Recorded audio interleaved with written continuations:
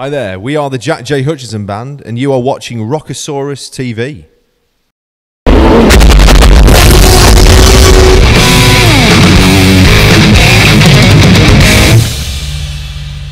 Well, welcome to another face-to-face interview with Rockosaurus. Today, very pleased to welcome to the O2 Academy Islington, the Jack J. Hutchinson Band. Hello, Nick. How are you doing? Not so bad, not so bad. Good to see you, good to see you. Different lineup from the last time I interviewed you. I'm still here. You're still here. Well, yeah, well, your name's over the door. Well, it doesn't really matter, does it? I'm Well, I hoping suppose not. eventually to just pass it on to someone else. That's a thought. Yeah, me? Would you want to borrow my hat? No, you'd never part with that hat. No. So, bit of a busy time for you, hasn't it, lately? Yeah, recording the album's been really positive experience with Josiah Manning co-writing that record, and we've just been prepping for the tour this week, which has been a lot of fun.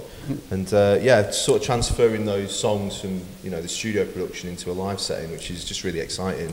Yeah, well, it did sound in sound check like you were writing them as you were going, but I mean, I wasn't going to go there. But well, I think what you got to do is take them and then take them into a different direction when you go live. So yeah, of course, yeah. I was taking the piss, honest.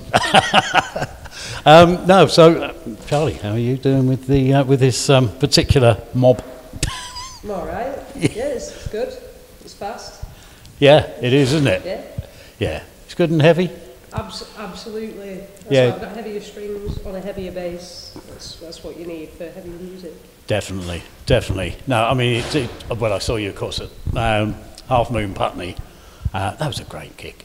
That was a lovely gig. yeah, it's quite an intimate atmosphere at the Half Moon, and I think I've played there for quite a few years in different bands and things, and probably the first time I met Phil was there a few years back, doing a charity gig with the Boom Band, and that was a lot of fun. So yeah, it's great to go down there and chill out and sit in a nice pub and then go and play a rock show. Absolutely. Yeah, no, that was great fun. And Phil, you've been around the block a bit, haven't you? Yeah. One word answers. Here we go. Yeah, you've got a bit of a pedigree though, haven't you? I mean, who have you played with? Just to give us a quick rundown. I've played with a lot of people who all hire me. That's kind of the thing, really. But yeah, no, I've been around a while and a lot of gigs. Yeah. Well, I've seen you at a few, so from a distance. Yeah, I like to play with a lot of people. It's good fun. But I'm having a great time at the moment with Jack. Yeah. Loving his new records. Well, so am I. I mean, I was one of the fortunate few to have a test pressing. So I've obviously been listening to that for a little while. Possibly did, but I think with the test pressings, there's always like this nerve-wracking moment when you put it on and you check. That's what you're doing. You're checking to make sure that it's actually going to be pressed correctly. And so I always just sit there right in front of my vinyl player, listening to every beat, hoping that it's okay. But it sounded great on vinyl. it does. Yeah, I mean, it's massive. Yeah. It's good and heavy, good and loud. Yeah. I had to wait till the missus went out actually before I could put it on. But she said, "What's all that rubbish?" No, she doesn't say that about you. Not about your stuff. Well, we did a different sort of mix for the vinyl this time as well. So there was definitely a conscious decision to make it sound as good as possible. Yeah. Whereas my previous records, you kind of mix it and then send it off and get pressed quite quickly. Whereas I think you can hear with this one that it's pretty beefy and sounds good. Yeah, no, there's a great deal of depth to it, and it's. I always prefer to hear stuff on vinyl anyway, but I just like to watch it spin round. So when I'm listening, my head's going like that. I just like so's the my experience. cat, funny enough. Yeah, you're not related. Yeah, I mean, it's. I haven't got me my proper copy yet. Actually, I'm still waiting for that. But postage a bit slow. I've got to buy another one. Special album launch price, 56 quid. Yeah. And if you give the merch guy a funny look, 70. Yeah. So, yeah. Oh, dear. Yeah, I'm sure he would. Yeah. Empty my pockets, you mean? Yeah, that's Johnny. So, where's the tour taking you?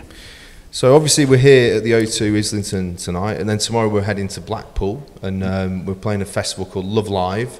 Then we're going to Bedford Esquires on Saturday. Then we're in Leicestershire, going to Leicester to play The Musician. Then we're in Winchester at the Railway, and then we're going to a whole bunch of other festivals and places right up until May. So lots of shows coming up. Yeah. Oh, hopefully the voice will stand it. Well, that's why I have a really careful regime of not smoking and not drinking like I did for years. Yeah. It's quite easy to take that regime up.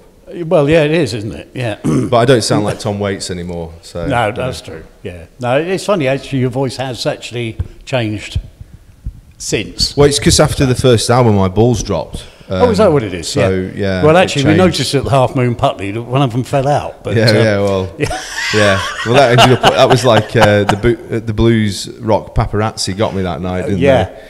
It was plastered all over the Blues Star. Yeah, we thought, never mind the bloody music. Look at Jack, his crutch has fallen out. I think having the title saying "What a Cock" was a bit overboard, but you know. Yeah, but that's not going to happen tonight. Times have been hard after COVID, man. You've got to do anything you can to get people through the door. Well, this is true. Yeah. So I don't mind. If you got it, flaunt it. Yeah. Yeah, well, I haven't, so I don't know why I'm flaunting it, but yeah. Oh, well. Look, best of luck for tonight. I'm sure it's going to be an absolute blast. Cheers, man. And just to say, this isn't like Jules Holland. We haven't filmed this like well in advance of the album launch. This is actually happening about an hour before we hit the stage. Exactly. So yeah. Exactly. So it's hot off the presses, as they say. It's real. We're keeping it real, Nick. Oh, definitely. We've got to keep it real, mate. Yeah. At the O2 Academy Islington. Look at that. Yeah. Thanks ever so much for taking time out to have a chat and break a leg and all that stuff. And looking forward to tonight. Cheers, Nick. Thank you. Cheers.